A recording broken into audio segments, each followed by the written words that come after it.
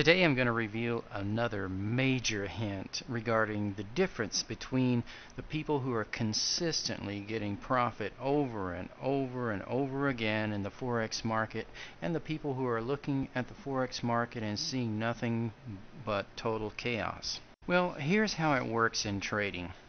When you go through the process of trading, you are basically sitting at your computer looking at a screen, and you're looking at pictures that you see on your charts. Based on what you believe you see in those pictures, then you're going to make decisions to take actions. And you're either going to enter a trade and you're going to buy and go long, or you're going to go short, or you're going to exit a trade, or you're going to take no action and not enter a trade. Well, the interesting thing is that when you do take this action and you click on your trading platform and you fill in the information to click on buy or sell for a certain currency pair, your trading platform does not know what time frame you are looking at or what trading method you are using.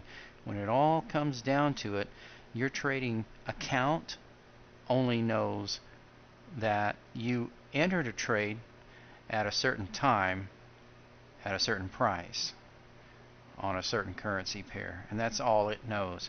Now, the process you went through to make that decision might make a lot of sense to you, but if the market goes the other way, you will have a loss. Your account will go negative and you'll have a loss. But if you made the right decision, you'll have profit.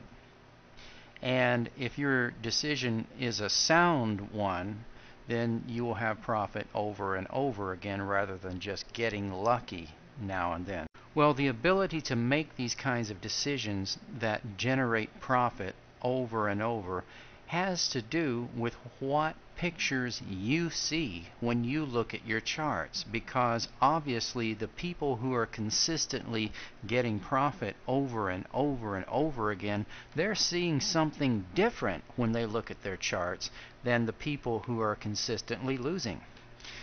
It's a lot like this picture here, where you can look at this and maybe you see a picture of a woman's face, and then if you squint your eyes a little bit, maybe you see that this silhouette is actually a picture of a musician playing the saxophone. So one person might see one picture and another person might see a completely different picture, and then a third person might easily be able to see both pictures. Or you take this picture here, it looks like two old people, an older couple facing each other, and then of course you look more closely and there are two younger people wearing sombreros and one of them playing a guitar. It's not too difficult to see this so-called hidden picture, so I think it's nice that probably everyone can easily recognize that there are two possible pictures depending on where you put your focus.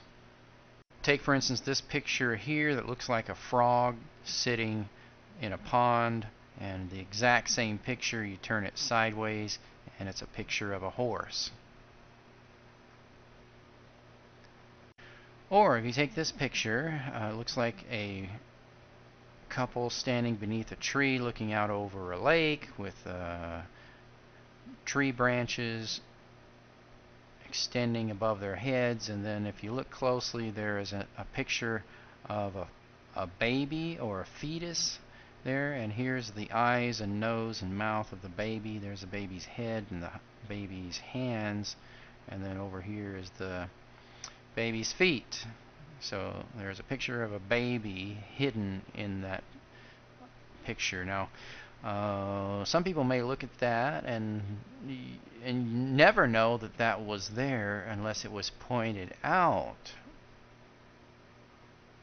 But once it's pointed out, then you can have that experience. Aha, okay, now I see that. It's a lot like that in the Forex trading market. And then of course here's a picture of a horse, and if you look at the horse's head, there is an image of a woman on the horse's head, and I think that there is some Photoshop involved in that picture right there. And here's a nice picture, an actual nature photograph of 3 birds flying in the air. And what else can you see there? And can anyone see that there's a nice little smiley face there going through the air at that very instant, and it was captured on this photograph, and it's really 3 birds, but you can see 3 birds or you can see a smiley face. Well, if you've been involved in trading any of the financial markets, including Forex, and if you've studied any training programs, you know that there are many different things that you can actually focus on when you're looking at charts, and there are many different things that could influence your decision to take actions to either buy or sell a currency pair. For instance, if your mentor's product is selling information on candlesticks, then you might learn to put your focus on these candlesticks. The opening and closing of price is displayed and the price range for a period of time. And these candlesticks make some formations that tell us certain things about the market, but they certainly don't tell us the entire story. Oh, you might be focused on pivot points and have a bunch of horizontal lines on your chart so that you can be focused on that. And if price approaches one of these pivot lines, it will either stop there or hesitate or go through, and then you'll put your focus on that and use that to make your decisions to take an action or not take an action. You can put your focus on support and resistance in general with different methods of determining what is support and resistance. You can use indicators such as this oscillator that is moving up and down at exactly the same as price below the price channel, and you can put your focus there and have different levels that tell you if it enters a certain range in this oscillator channel, then that is supposed to tell you to buy or sell. You can draw trend lines and look for these trend lines to be broken, and to a certain extent maybe that has some relevance to whether or not you should take an action to buy or sell.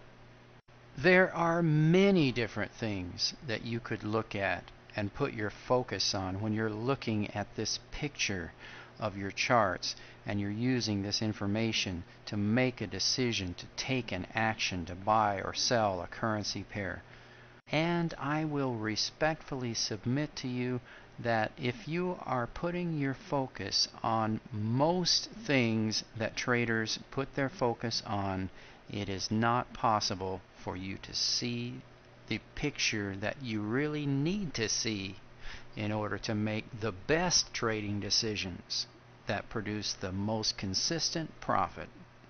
In these public videos, you may notice that I often hint about how to actually trade, but I don't actually come right out and show you specifically how to trade. But you can rest assured that our community's video training library includes many videos in which I have demonstrated specifically how to see the pictures that you need to see in order to make the most consistently profitable trading decisions.